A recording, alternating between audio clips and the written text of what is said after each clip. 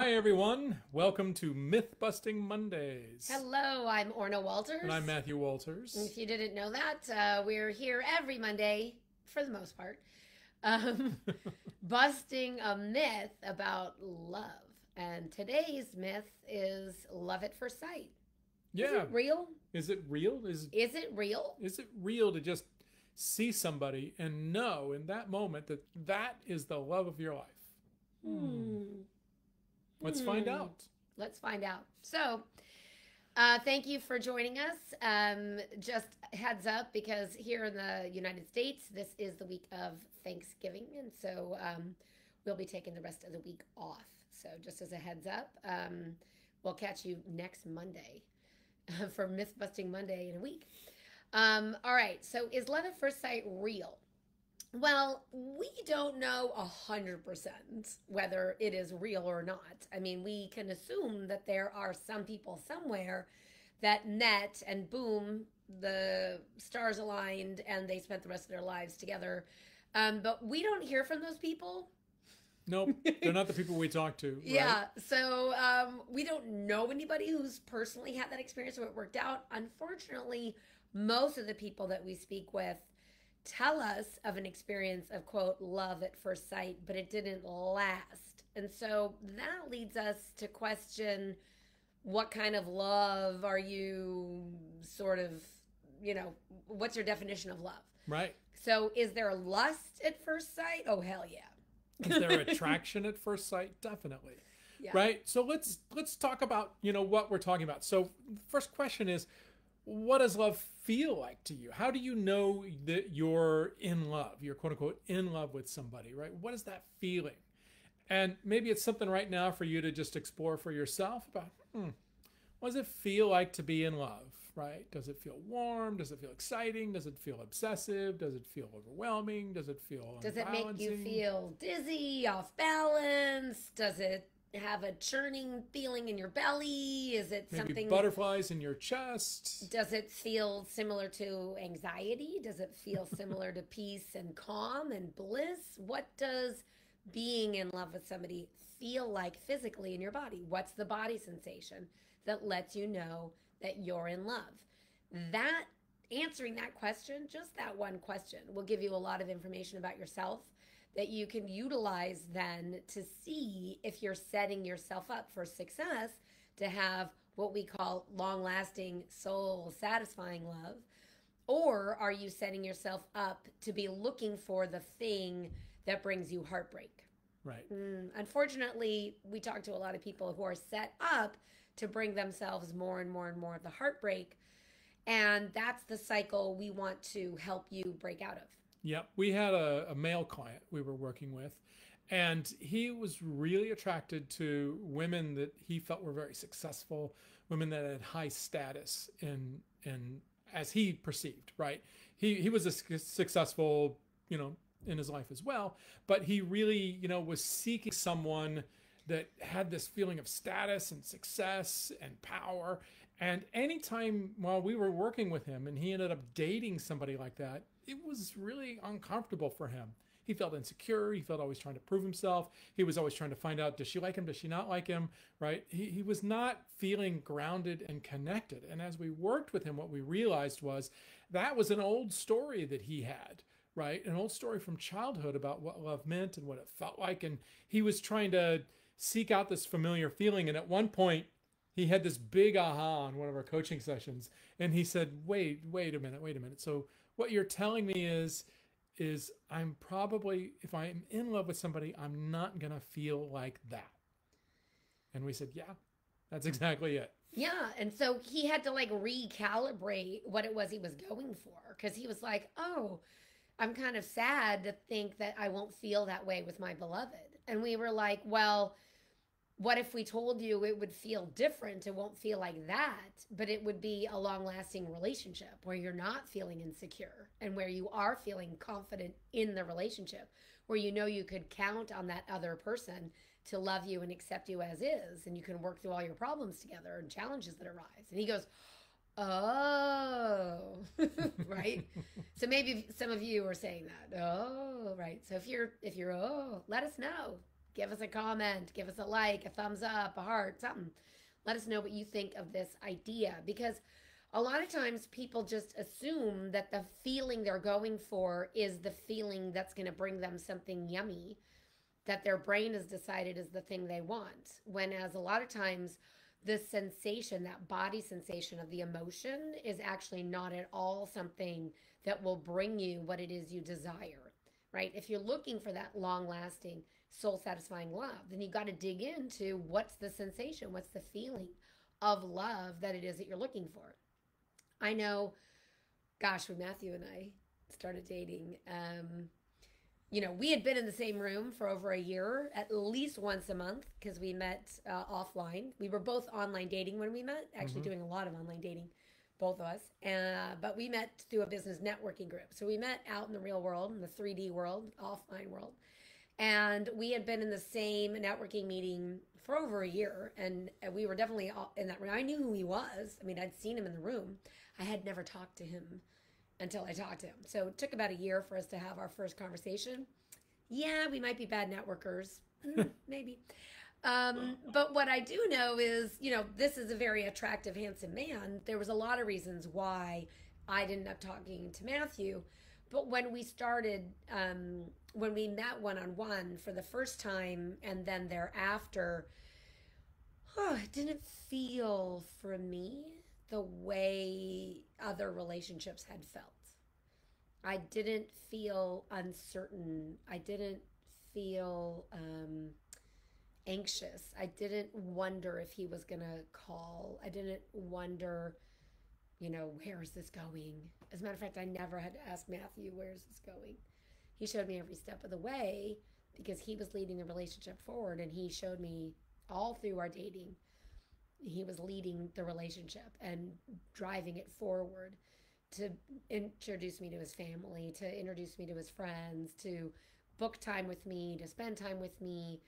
He showed me every step of the way that he really wanted me exclusively and to claim me and all of that yummy stuff that us women like. You're sweet. Yeah, because I didn't know when I first saw her, right? When I first saw her in that networking group, I was seeking a lot of things. I wasn't just seeking a relationship, but I was seeking some answers in my life about certain things I'd been working through and struggling with. And so when I met Orna at that networking group, I thought the reason that I really wanted to talk to her, right? Because I remember that day, right? Sitting at the table and we're all going around the table and introducing ourselves and talking about what we do, and Orna starts talking, and it's like there's this light above her, and I'm like, something about her, right? And I didn't know what it was. I just knew that I needed to speak with her. I didn't know that it was going to lead to this. I didn't think it was falling in love or a lightning bolt of love. It was just a sense of knowingness and a sense of recognition. So let's talk about that, right? Where does that come from? That energy, right? If when you say, what does love feel like, and it's got all this vibration to it that's maybe exciting but not always comfortable, right? What's really going on there? And what we're talking about when you feel that way is it's your subconscious mind, right? And your subconscious mind saying, this is familiar, this is familiar, this is familiar. Now, it doesn't say this is familiar good or this is familiar bad. It just senses a recognition of an energy or a dynamic that feels familiar to you, right? And if you have struggled in love, and if you have met people you thought, like, wow, this is my person, there was that intense attraction, and then it didn't work out, and maybe it crashed really badly, and all that stuff happened, well, then maybe your subconscious, this is familiar, is pointing out a dynamic that's not healthy for you. But it's familiar. But it's familiar. Right. Yeah. So let's talk a little bit about that subconscious mind. We could talk for hours about it, but when you come into the world, all those little babies that come into the world, you were once that little baby, right? We always say you come in as the human embodiment of the energy of love, and that's because you don't have any limiting stories about love. Babies come in as that human embodiment of that energy. And I think it's why we like being around babies, because they have no blocks to love. And so they're in the present moment. They will shine that spotlight of love on anyone who's around, and they will receive love from anybody who's around who's giving it. And we don't have any limiting beliefs keeping us from just giving love and receiving love. We're just an open network of love, right? And what we want to say is that baby comes in all subconscious. There's no analyzing going on.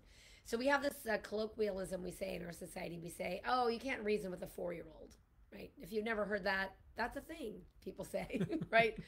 You can't reason with a 4-year-old. And when somebody says that, they're speaking a literal truth. You can't reason with a 4-year-old because a 4-year-old does not have the ability to reason. You can explain yourself why mommy has to do something or whatever to your child.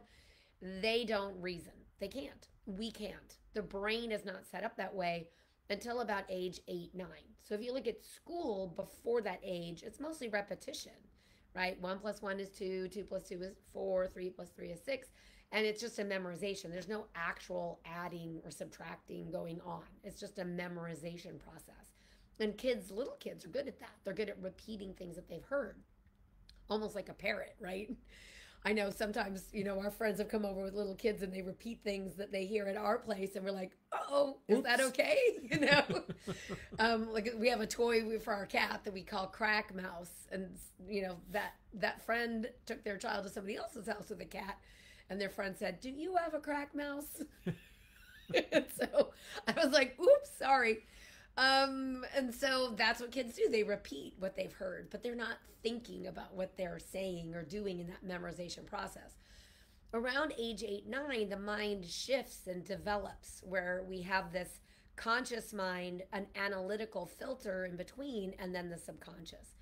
And so when we're talking about the subconscious, it doesn't analyze. It's that earlier part of your brain, right? That is literally just has a system. It has a bucket. Like it says, this is all of my known experiences. And the subconscious is trying to keep you alive. And because whatever age you are right now, listening to us at this very moment, it says, let me bring you more of these same experiences because you're alive. Right. So it has a really low bar foundational desire of just keeping your heart beating and your brain functioning and your lungs expanding and contracting to let in and let out air. That's it. But get this, it cannot determine if you're alive and blissfully happy or if you're miserable and suicidal. It literally has no idea. So when we say this idea of what the subconscious recognizes, all it can recognize is what is familiar. And it will distort or attempt to steer you away from things that are not familiar. Isn't that interesting? That's very interesting, right? So thinking about that newborn baby who, like Orna said, is the physical embodiment of the energy of love and is just this subconscious mind coming into the world and experiencing things and learning things, but not analyzing, not reasoning yet. During that time period, we have a desire for love and some understanding of how we want to receive it, right? And there's generally, and almost everybody, a discrepancy between that desire for how you want to receive love and how love is given to you by your parents, right, or whoever raised you. And in that discrepancy, right, we take on this wounding story. And this wounding story says, oof, love doesn't work the way I think it does, and so there must be something wrong with me, right? So instead of being able to say, well, gee, Mom, that's not helpful. What would be really great is if you gave me a hug and told me you love me. What we tend to say is, what's wrong with me that my mother's behaving this way? We take on this wounding story. We call this whole thing your love imprint. And we could talk for hours about what it is and how it works. But the whole point being that oftentimes when we have that light bulb go off when we see somebody or we feel that energy or we feel that intensity and we see somebody, we call that a love imprint match. Right? Because it's your subconscious saying, this is familiar to that wounding story, right? And so oftentimes we say it this way, is your GPS for love off, right? Are the settings and somehow steering you in the wrong direction? And what you think could be love at first sight is actually something that's going to lead you to more heartbreak.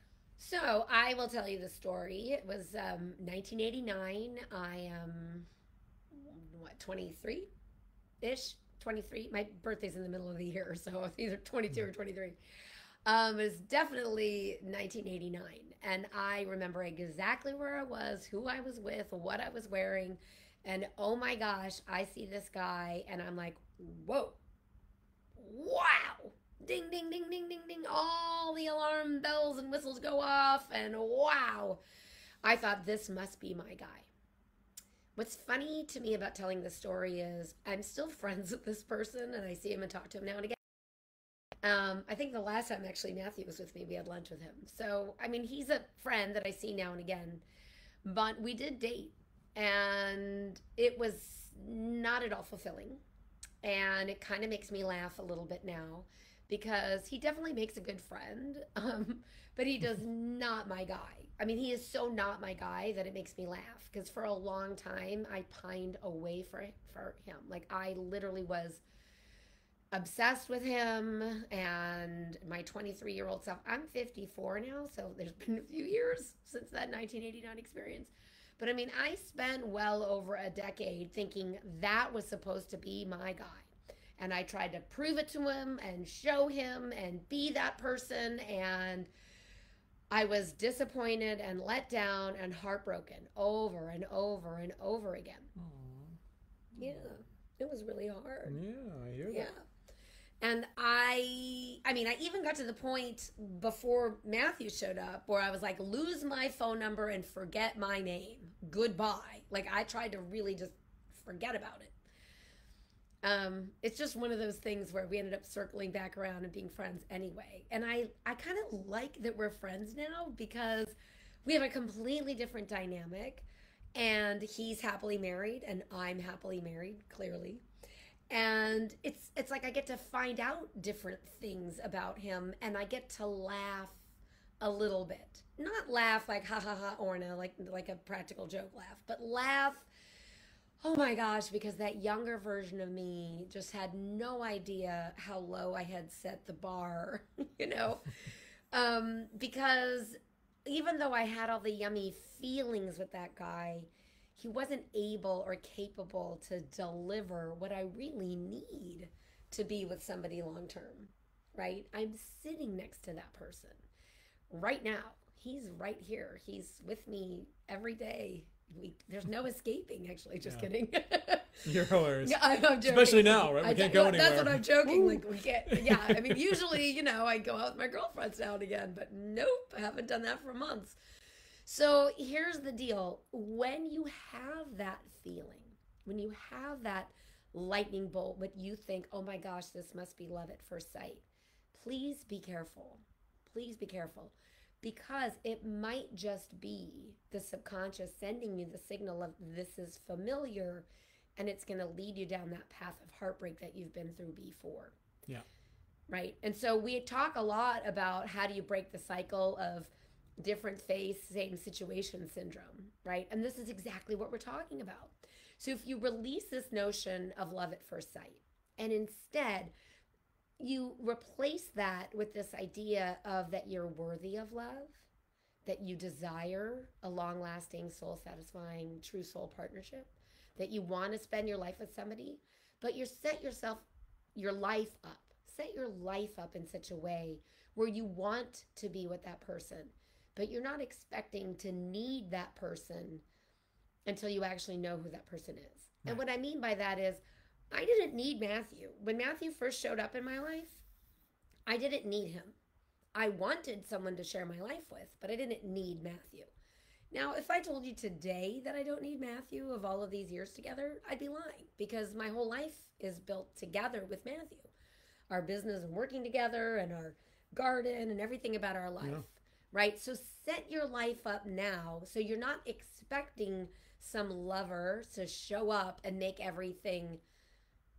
fix everything for you, right? Your partner will make your life better, but they won't be fixing your life. Exactly.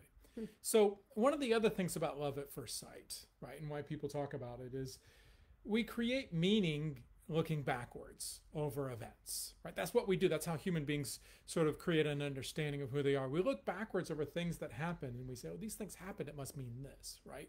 And for example, I could look back at that day sitting at that table and there was that light above Orna and I could say, see, that was it. That was love at first sight, right? But it wasn't. I had to get to know her, right? There were still things I needed to discover. I just knew I wanted to talk to her. I knew I wanted to find out more about her, right? So be careful of making meaning by looking backwards and saying, no, see, it proves it's true, right? Love at first sight happened. Well, you'd seen me a lot of times before that, Yeah, too. exactly. And I didn't feel the light, right? I'd actually seen her for a year at that meeting once a month, and there was no light bulb. There was no anything. It was that particular day. Things had shifted. So, I mean, we don't want to, discount your opportunity for experiencing love at first sight. However, we also don't want you to get obsessed that you need to know right away. You need to recognize right away. And if you don't, that it's not your person. If you go on a date and you're like, yeah, it seems like a nice person, but I don't know, right? Go out again. Go out again doesn't mean it can't be your person, right? Just because there aren't, bells and whistles and fireworks going off on that first date, that first meet, that first experience with somebody doesn't mean that it won't develop into something that's really amazing. Right? We had a whole breakfast together where we talked about all kinds of things. It wasn't a romantic breakfast. It was a get to know you business-wise breakfast, right? Yep. Business owner to business owner. Business owner to business owner. Yeah. Now we talked about a lot of things other than business and discovered we had a lot of similar interests and there was a lot of other stuff going on there, but we didn't go into the meeting thinking, oh, I can't wait to, see if this is my person, right? When we have this unrealistic hope and expectation, and we put it on people we meet very briefly online, or we get set up by somebody, it's too much pressure, right? So let go of this need, this desire for lightning bolts and fireworks. Instead, just get curious. And get curious getting to know people. Going out with somebody for the first time, meeting somebody the first time, should be about an hour. Have somewhere to go afterwards. Be busy. Have your life be full. Feel like you have a full life. If there's something that's not working in your life, work to fix it as a single person. Don't expect that somebody's going to show up and suddenly fix whatever isn't working, right? Nobody wants to feel like, somebody that you're going on dates with feels like, oh my gosh, you're going to fix everything in my life. That's a little weird. However, looking backwards, you might find, right, once you're with somebody over time, you might go, oh my gosh, everything in my life just worked better after I started dating this person. Yeah. I know I could say that. I didn't think about it in the moment. I mean, I'll tell you, look, at that meeting where Matthew says there was like a light above me, I mean, I knew I was sitting at his table. I knew who he was before. But he called me after that meeting. Hello, this is Matthew Walters. I would like to do some one-on-one networking with you so I could better refer business to you, right? Because the whole networking group was about referring business to other members of the group. And I knew who he was when he called. And I said, oh gosh, Matthew, I don't know my schedule right now. I'm in the middle of something. Can I take down your number and I'll give you a call back? So I did. I wrote down his name and number. And then a week went by. And then he called again. I didn't call him back. So all of you ladies, particularly I'm talking to the ladies, if you're thinking, oh my gosh, I got to get back to this person right away. No, you don't. You don't. No. Because you know what? A guy that's interested in you, he's going to reach out again. This guy wasn't even interested romantically. He just wanted to talk with me. When I hadn't called him back for a week, he called again. Hi, Orna, this is Matthew Walters. And I'm like, oh gosh, Matthew, oh, I'm so sorry. I know I owe you a phone call. Let's get together and let's do some one-on-one networking. And we set up a breakfast. That's it. That's how it happened. Yeah. And so it wasn't like because I didn't call Matthew back, he was like, I can't believe her. She didn't call me back. Whatever. I was busy. I had a busy life. And so what I love about sharing our connection story is it was about 6 weeks-ish, give or take, from that networking meeting when Matthew called me all the way to when we had our first official date. Okay? It might even been 8 weeks. Somewhere between 6 to 8 weeks. Yeah, something like that. Somewhere in there. So we actually had time to get to know each other. Yeah, and so I like to call that period our courtship because the courtship happened even before the actual date. And what I loved about that is we got to know things about each other. Matthew invited me to one of those networking meetings that he was speaking at, which was a meeting I'd never been to before. And he had emailed me and a bunch of other people. He kind of threw me into a group email saying, hey, I'm going to be speaking if somebody wants to, hear me, blah, blah, blah. And so I emailed him back and I was like, oh, I haven't been to that particular meeting before. And I was just curious to know more about this particular guy, right? And that's it. It wasn't like this lightning bolt. Oh my gosh. I will tell you, after that first sitting down and talking, I definitely was interested in a different way. And I think Matthew could probably say the same thing. Yeah, exactly. Exactly. So ultimately, I think what we want to say to you guys today is stop expecting love to happen just by magic, right? Poof, it happens and you're in love. But you don't have to let go of the fact that it can be magical and it will be magical. There was a lot of magic in us coming together, right? But it wasn't fireworks and it wasn't like, oh my God, this is definitely my person, right? It wasn't any of that.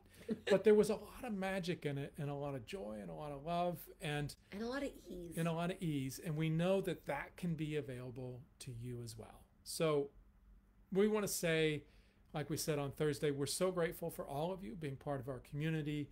For those of you in the U.S., have a great Thanksgiving this week. For those of you outside the U.S., maybe find some time to be grateful as well and share, in the gratitude with all of us. Yep. We're so grateful, as Matthew said, just for every single one of you as part of our community. We wouldn't be here without you. As a matter of fact, we're here for you. We're here to be of service to you. And so we're grateful for you, not just this Thanksgiving season, this holiday season. We're grateful for you every single day of the week. And so enjoy the rest of your week. We are taking the week off. No more Facebook Lives this week. But we'll be all refueled and refreshed. Mm-hmm. And we'll see you next Monday for Myth Busting Monday. And we just want to say we're just blessed to be of service to you. I just feel like Matthew and I both, it took us a long time, right? We didn't get together till after 40. And we want you to know that it doesn't matter what age you are. It's never too late for you to find the love of your life. That's right. Have a great night. Bye for now.